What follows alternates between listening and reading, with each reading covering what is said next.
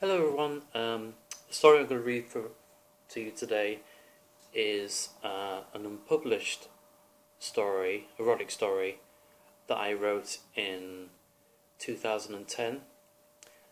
And one of the dancers that did one of the shows for us for breast cancer, mentioned in the last video, was she's a girl, larger girl, and she was brilliant in the show. And she started to promote and run her own show involving all big girls. So it was, I think it was called something along the lines of BBW burlesque. BBW meaning big, beautiful woman. And I went to one of her shows, and she was great, and the other girls on the card weren't so great. And she said, "Oh, we've got another show coming up, but it's going to be a little bit different. We've got some comedians on. We would like someone to read some erotica out. Do you have any BBW themed stories?" And I thought to myself, I don't think I did at the time. If you look at my kind of track record in terms of partners and women and everything, you would think that, I had a penchant for larger ladies sometimes. But I like, women of all sizes and shapes. But I hadn't written a story with someone clearly that was larger in stature. So that got me thinking. I was like, oh, right, well, okay. No, what I'll do is I'll write you something specific for the show. And this is how I came to do this story. And I've been going through a series of stories I was writing for my non-erotic stuff, where the background of each story was a famous, or it was a song. So I would base a lot of the stuff that I was writing with some of the lyrics, even though that they were true stories and everything. And I was doing some fiction as well, based on songs and song titles and things. So the only song that came to me at the time was the song that I was out at the time, was about kind of BBW and everything. It was a song called "Big Girls, You're Beautiful" by Mika, which was out at the time. So I thought I would write a song about that. I pulled up the lyrics, and it mentioned a place called the Butterfly Lounge, which is a club in Los Angeles, where Mika's from. I don't know Los Angeles, but I thought, give it a bash. So I thought I would incorporate the place that he mentions and the theme of celebration of big girls, and I would write a story. And so I wrote a story, and it's called Peaches Fondue, which is the name of a burlesque stripper that I created through a stripper thing online, where you kind of like it kind of makes up kind of stripper names. Just this kind of like thing online, and it came up with Peaches Fondue. So I thought, let's work with that. I'm a big fan of the actual person, Peaches. So yeah, go with that. And so this is Peaches Fondue, the story. So yeah, it's at the moment it's unpublished, and it's only been read out once at this show that we went to do in London. I can't remember, it was in King's Cross somewhere, and it was a lot of fun. It was a really good night, and the best part of the night was I got the DJ to play the actual song as I was finishing, and I made sure I got all of the girls that were in the show, because I was near towards the end. and I got all the girls from the show to kind of come onto the stage and kind of like fake interrupt me, and then we all started dancing to the song after I finished reading the story. So it was quite cool. Yeah. So yeah, this is Peaches Fondue. And the character's mail. "You're cut. Get out of here, Jimbo," announced my boss, taking the crate of Sam Adams from me. He was dead at my crummy bar job in Long Beach, so I hit the brakes and pondered on taking a stop-off on the way home, because I fancied taking him some flesh. I'm not talking about any kind of flesh. I wasn't thinking in terms of a brothel or being frustrated at some titty bar while some strung-out single mother hardener look pretends to be interested in me while she sticks her double F implants into my face. No. I mean, I want some flesh, some real flesh, natural flesh, flesh that spills out, flesh to hold on to, a girl with curves and in all the right places, a big girl, a big, beautiful girl. But not any beautiful big girl, one in particular. In a suburb called Costa Mesa, a 30-minute drive away. Her name? Peaches Fondue, and no, that ain't the new offspring and future celebrity from Angie and Brad or Tom Cruise. This is someone entirely different. As I neared and came off the highway, I considered hitting the Masa sushi for some omakase, but decided to pull into Domenico's instead, as I felt like getting my pizza on. I opted for a large slice of their Hawaiian with anchovies and capers and sat in my car in the lot, sucking on a Diet Coke. I remember this area back in the 70s, man. I used to come down this way a lot. Hell, I was still underage then, but older-looking friends into bikes used to get me liquor and into places that I shouldn't have been. There was this country bar a couple of blocks down called Zuby's, and a punk place called the Cuckoo's Nest. Come to think of it, that should have really been the other way around with names like that.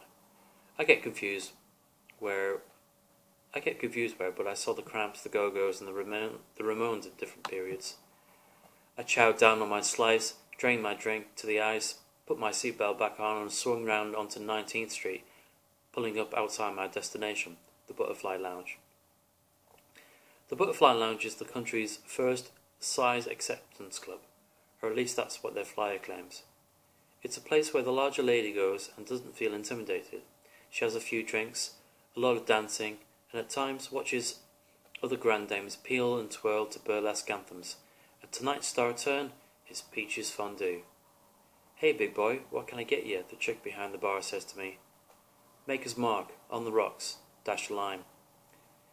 I sipped up my drink and checked the place out. A cute black girl in the booth on her own winked at me while I moved casually from side to side on my stool. I smiled back and held my glass up to her. I turned back to the bar, and before long I felt a presence behind me. "Buy me a drink," the winker suggested as I called for the bartender. I turned towards her and introduced myself. She ordered herself a Lynchburg lemonade, and I threw down a Hamilton. She seemed pretty confident and full of herself, but not in a blasé way. A good way. That's what I love about this place. It gives the girls the freedom to be who they want to be. To not be afraid to show off what they have, and two guys like that they like. Guys they know that are into girls of size, without fear of being knocked back or majorly spurned and ridiculed, like maybe they would in a normal club. The chick was about a size 18 and change. She was rocking a flowing skirt and matching wild purple eyeshadow, plus a generously filled halter neck top. The cleavage action? Well, I'm sure you can imagine. "So you like big girls, white boy?" "Pretty much," I said, not giving much away. "What do you like about 'em?" I sighed. "You really want to know?" "Sure, why not?" "Skinnier girls, I don't know, man. They just lie there sometimes." "Lie there?" she laughed at me. "Yeah, they just lie there and take it, and they don't do nothing. Or they feel like they don't have to do nothing. And big girls, they can fuck. Man, they know how to fuck. God, they're enthusiastic. Fuck, fuck, fuck, they love it. Once you get them going, geez wheeze. They grab you, they bite you, they claw you, they damn near devour you is what I'm saying, and I love it." The girl looked at me, slack-jawed, offended and all. "What?" I cried. She turned on her heavy heel and walked away from me. I turned back to the bartender, another heavy-set dame. I shrugged as she rolled her eyes at me while polishing glass beer mugs with, I'm sorry, the filthiest-looking towel I've ever seen in my life. "Am I wrong?" I called to her. She shook her head. "Well," she started, "a whole lot of woman needs a whole lot more." "Yeah, man, that's what I'm talking about. You know what I'm saying."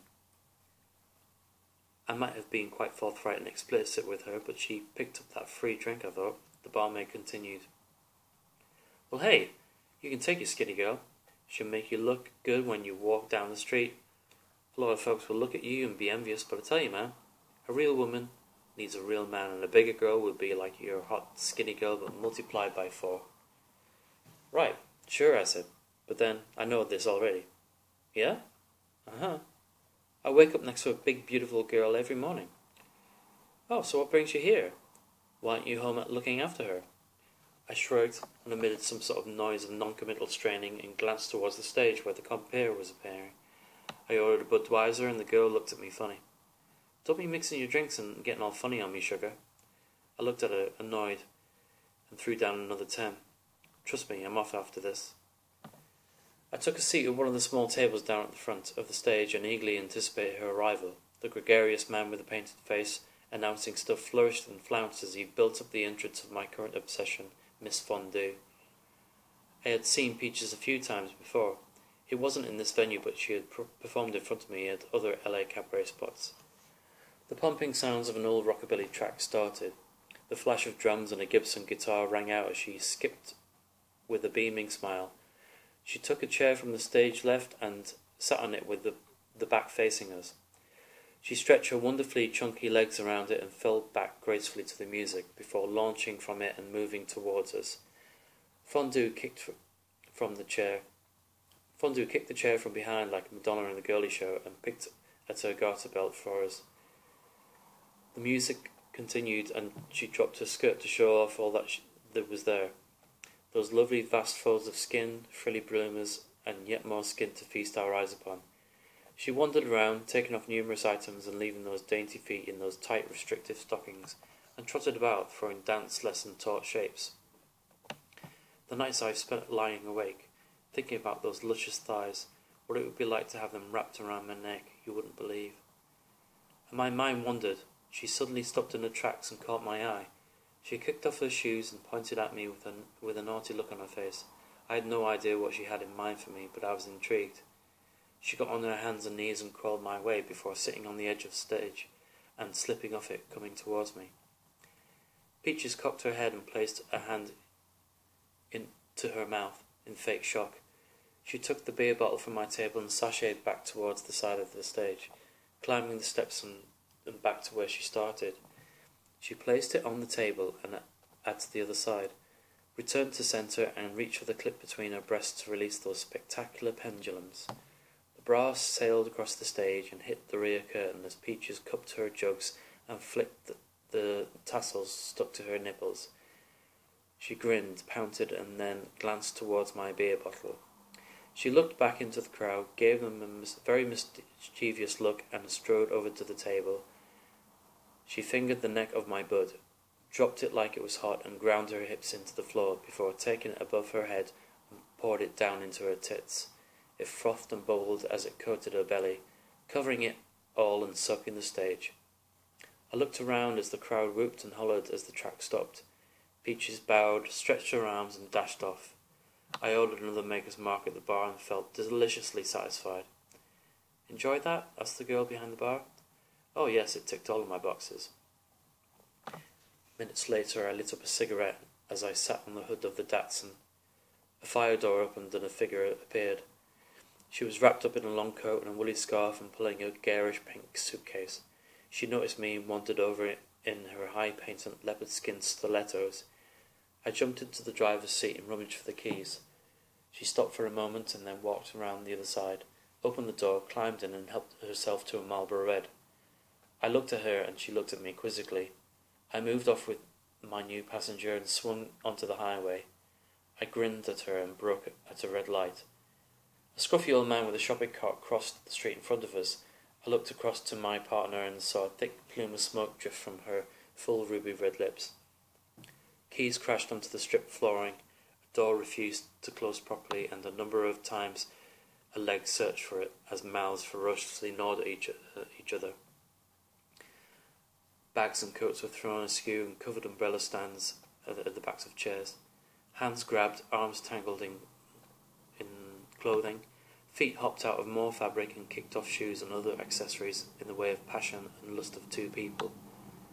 The bed near collapsed as our bodies made contact.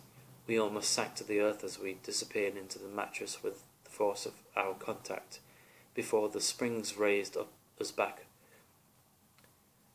My hands ran across her flesh. A voluptuous curve sucked my hand into the rolls of her body, including that one between her chunky thighs. This in itself, a hot and wet patch of fire, a volcanic hue of mass proportions spewing lava and goo that could cover and destroy small villages. The same that would soon surround my blood-filled member. Her whole being, her stomach, her breasts, her long locks covered and near suffocated me as I filled her. The whites of her eyes rolled backwards and she cried in ecstasy. "That was a great idea you had tonight, darling," she said, rolling over onto one side.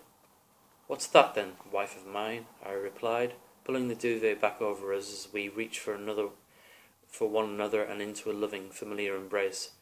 "The beer bottle. It was genius." "I am to please. You're enjoying performing more then?" "Well, I don't feel like a big balloon anymore." "That's good, Miss Peaches. Now let's celebrate some more." So that's an unreleased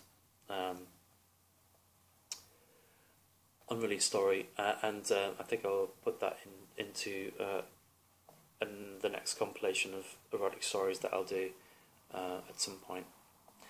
And it's really good. I really enjoyed this because it made me, more than the other stories that I wrote based on lyrics, I got to use more lyrics in this story. The big balloon, and other stuff at the beginning. I used a lot of the lyrics from the song. So read this if you like this. Go and look at the video as well, because that will give you some good context. Yeah, it was really fun, kind of taking a song and using the lines from the song into this, and it really kind of helped me create this story in this world. So I'm glad. Hope you liked it, and if you like this and want to see more, share and subscribe to the channel, and hopefully I'll see you soon. Thanks.